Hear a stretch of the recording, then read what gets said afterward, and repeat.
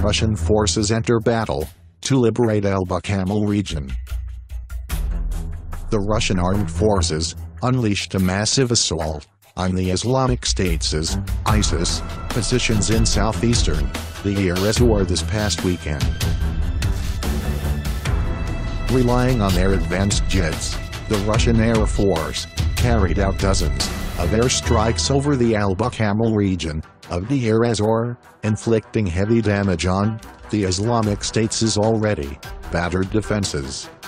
With the Islamic State's defenses deeply fractured, the Syrian Arab Army's Tiger forces were able to make significant progress along the Mayadeen Al-Bukamal road, liberating more than 10 kilometers of territory from the terrorists on Sunday. In order to keep up the pressure on the Islamic State, the Russian Air Force has also began launching night raids over the southeastern countryside of Deir ez-Zor.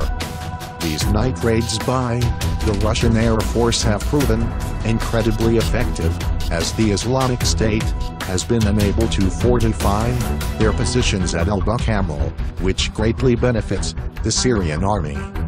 When the Syrian army first seized Al-Bukamal, it was done without much help from the Russian Air Force.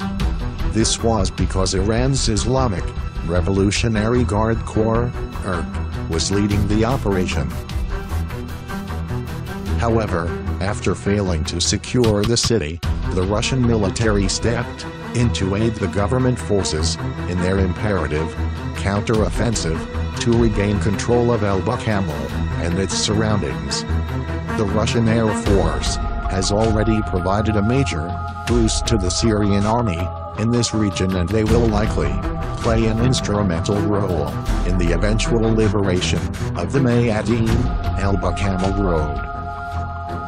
Why can insurgents gather in new coalition-controlled areas to launch an attack on the Syrian army near Al-Bukamal?